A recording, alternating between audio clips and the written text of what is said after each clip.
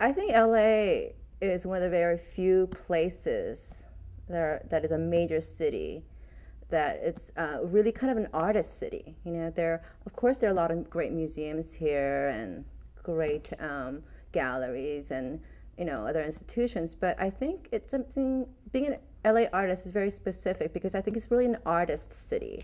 There are a lot of spaces here. There are a lot of, and it's relatively affordable. There are great institutions like academic programs here. So I think that's one of the reasons why a lot of artists from around the world actually move to LA and work over here. More specific to my work, I think, of course, living in this city has influenced my work a lot. And I think it has a lot to do with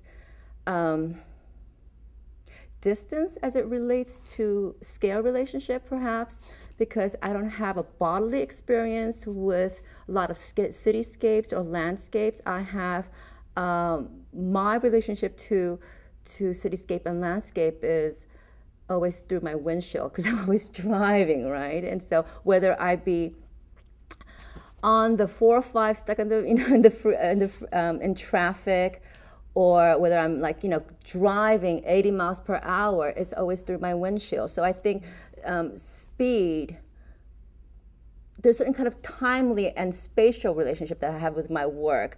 And I think that's one of the reasons why I have a lot of scale shift in my work. And it's always through, whether it be through light going through a certain kind of objects within my work, or projections